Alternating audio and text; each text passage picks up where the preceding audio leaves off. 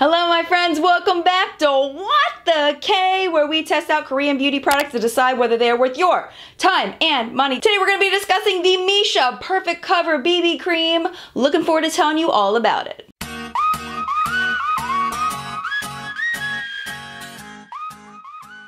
So we're gonna go in a little bit different of an order today. Today is Mother's Day in real time. Just spent a bunch of time with the fam. We went to a place called Zava Zone for a few hours, went out to a really late lunch, and now it is time to get back to business. I realized as we were coming home from our late lunch that I probably should have put this on this morning, but I got kind of lost in the French toast my husband made me, and it made me a little bit funny in the head. I don't know, I guess I was just really happy. So I forgot to put this on this morning. So now it is later in the day. It is after 5 o'clock, I think. It's really late. I don't have my my phone on me. Oh, I guess I should probably know what time it is, huh? Yikes. Lila, what time is it? My daughter just informed me that it's 5:38, so it's very late, but I did want to try this on and do a little bit of a wear test, at least for you. I do have to edit this video tonight, so I can't wear it all that long, but at least I can give a little bit of an impression. If this video didn't have to go up tomorrow, then I would wait and do it another week, but you know, I'm just gonna go with what I have. So the other thing is I haven't done an ingredient analysis on this yet, so I figured what we would do would be go out a little out of order, and we would do the application first. I'll go do the ingredient analysis, I'll wear it for a little while, and then I'll come back, give you the information, and we'll talk a little bit about this short amount of wear time. I was wearing makeup earlier, so that's why my eyes are done. This is the Chrisana Ann Cosmetics Olympus palette that they just sent me that I'm really excited about. It's an indie brand.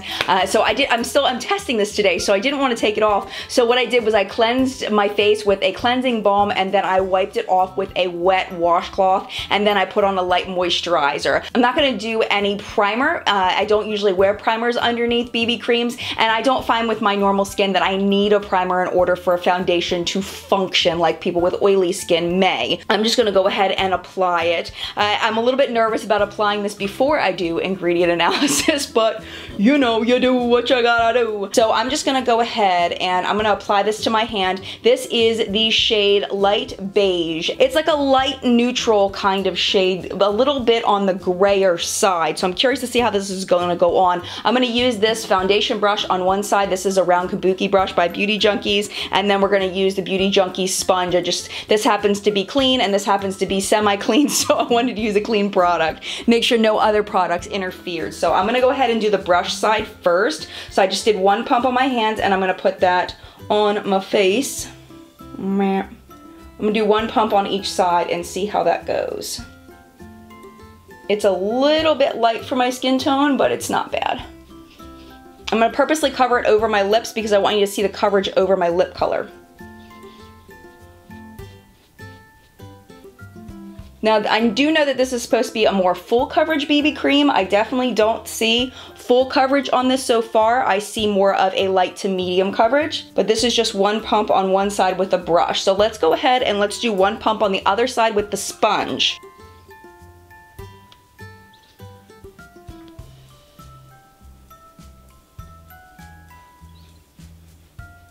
I like the shape of a sponge because I feel like it does like the rolling thing really well. So far not seeing too much difference as far as the application.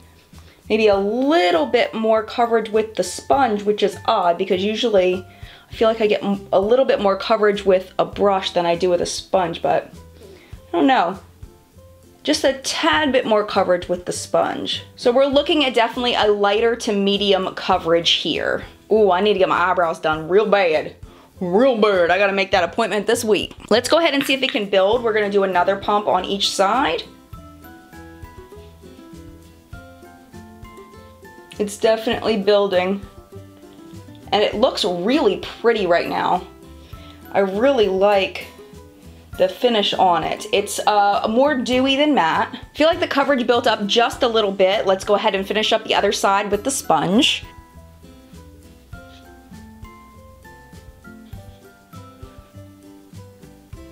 This is extremely dewy. I feel like I definitely need some kind of setting powder with this, so I'm gonna go ahead and grab my Rimmel Stay Matte and I'll be right back. I'm finding recently I have a preference for using a more dense brush for putting on powder. I just feel like it pushes it into the skin better.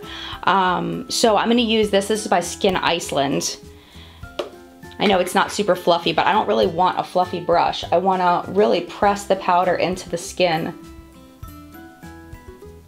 because it's so dewy.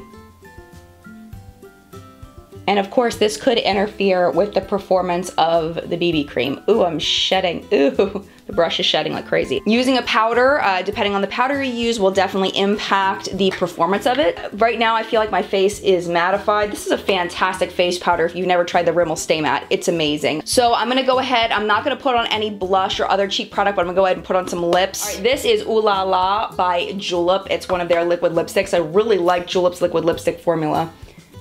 It's very creamy. This formula reminds me a lot of the Bare Minerals formula. It's very whippy and smells good and feels good. It's very comfortable. At this point, I am going to go about the rest of my day. I'm just staying in the house. I'll do ingredient analysis and I'll tell you more about all of that when we get back for the final review. So I'll see you in about 4 hours or so, which will, for you will be like a couple seconds. So see you in a second. So it's been about 4 hours since I put on this BB cream, and I'm gonna have to get into the editing phase very soon. So I will put any notes about continued wear if I notice anything through the rest of the night. I'll put in the description box below.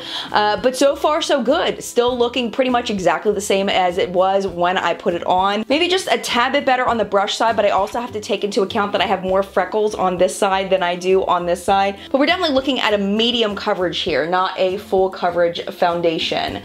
Eyeshadow's looking good though. Good job, Chrisana Ann. It's kind of breaking up a tiny bit around my nose, but it's not too terrible. Yeah, it's definitely breaking up a bit. Chin's looking good, but overall still looking very good. So for that is wonderful. But I do have the other details that I researched during the last few hours about this BB cream that I wanted to let you know about. So the first thing is the price of it. I did pay $11.98 on Amazon straight from Missha, but you can also get it at Target.com and you can get it on the Missha website. It's $22 there. So I definitely recommend getting it from Amazon if you're planning on getting it. It is a 50 milliliter tube or 1.69 ounces. I'm telling you, this does not feel like it's a full ounce of product. I did read another review where they were talking about that it wasn't a full ounce of product, so I don't really know what's going on there. Like this, I can pinch all the way through and it just doesn't seem like a full ounce, but it could just be the packaging is just deceiving in one way or another. I mean, this is pretty thick and full over at the base, but I don't know, it just doesn't feel like it. I do like the pump format of it. That is really, really nice, and I like that it's a tube with a pump because then you can kind of squeeze out the product into the pump, which is good. For the recommendations for this from Missha, it says it's for those that are looking to hide blemishes and other imperfections, those who want a high coverage but a lightweight formula, and those looking for a makeup product that provides wrinkle care and UVA, UVB protection while brightening skin, and also for those looking for a quick and easy way to achieve a more perfect complexion. So before we go through the claims, I do want to mention that it is in 6 shades, which is a lot for a Korean BB cream, but it doesn't get that deep. It goes from bright beige to golden beige, so probably like a medium-ish skin tone. Maybe not even fully medium skin tone. They all look relatively light. I do feel like this one, number 21 light beige, was pretty good for me. It was a little bit gray though. Like the tone is definitely not perfect, but it's close enough. So let's talk about the claims. It's talking about hiding blemishes and other imperfections. I don't feel like it does that. I think that that's a fail on that. It's not enough coverage for that. Those who want high coverage but a lightweight formula, high coverage no, lightweight formula absolutely. Those looking for a makeup product that provides wrinkle care, UVA, UVB protection while brightening skin. So that's gonna get into the ingredients. So I spent a good solid hour and a half to 2 hours looking up the ingredients for this because there's a lot of ingredients. So what I learned was some good news. It is water-based, so if you like water-based BB creams and foundations, this is definitely gonna be for you. Glycerin is relatively high up on the list, which is a nice skincare hydrating ingredient. Then way lower down on the list, we have rosehip oil, jojoba oils, can I speak? It's getting late. Squalene, hydrolyzed collagen, macadamia seed oil, adenosine, sodium hyaluronate, ceramide 3. Okay, the bad news is that glycerin is the only one that seems to be higher up on the list. And one thing that I was very kindly reminded of by a commenter on my last What the K is the 1% rule. So I know it in my head, but and I've mentioned in videos before, but I don't mention it in every single video, and I probably should start. The 1% rule is that in the United States, in cosmetics, anywhere from 1% to 0.000000001% of the product is in here. You can put them in any order. They do say you're supposed to list the pigments last. At least with this one, they all list them way down below. It's actually below the pigments. So I don't know. They can list them in any order they want. So there's a chance that all of those good ingredients, that there's a very, very small amount in this, but there's no way to know how much is in here. There's no way to know. So that's not as good. So the skincare benefits in here may not be as good. It is not vegan. There's beeswax and caviar extract. Also the squalene, we don't know the source. It could be shark liver oil. It could be plant-based. We don't know. There is the environmental concern of cyclomethicone, which is another name for cyclopentasiloxane. It is perfectly fine for you, but it is bad for the environment. Last time I talked about this, I thought I was so smart that I was gonna wipe off the cyclopentasiloxane with my towel, and I wasn't gonna wash it down the sink, but then when you wash the towel, where do you think it all goes? It goes right down the drain, Jen. Duh. So I have a modified version of that. What we're gonna do now is we're going to use an oil-based makeup remover, and then we are going to wipe it off with thick cotton pads or a shop towel that can be thrown away after multiple uses. I haven't bought any shop towels, so I'm probably just going to use my Shiseido facial cottons, which are amazing. If you can ever get those at the VIB sale, they're like $9 for a pack of facial cottons, which is insane for a pack of facial cottons, but it's not that expensive in the grand scheme of things. But I always stock up at the sales, but they're amazing. They're like super thick, really easy to use. So I'll probably use those to just kind of wipe away with an oil-based makeup remover and then wash my face off so that a lot of it gets thrown into the trash. So that's the new plan for cyclopentasiloxane. Because along with that, we do have the sunscreen. Now this does have sunscreen in it. This has SPF 42 PA+++. Now one of the big sunscreens in this is something called ethahexyl methoxycinnamate. There's a lot of mixed information about that on the internet. So some people are saying it's perfectly fine. Paula's Choice says that it's perfectly fine, but I did find some sources that say that it is an endocrine disruptor, but Paula's Choice says that it's fine and it's approved in cosmetics worldwide. So I'm just presenting that to you as information so you can decide whether it's something you want to use or not. I personally am a little creeped out by it.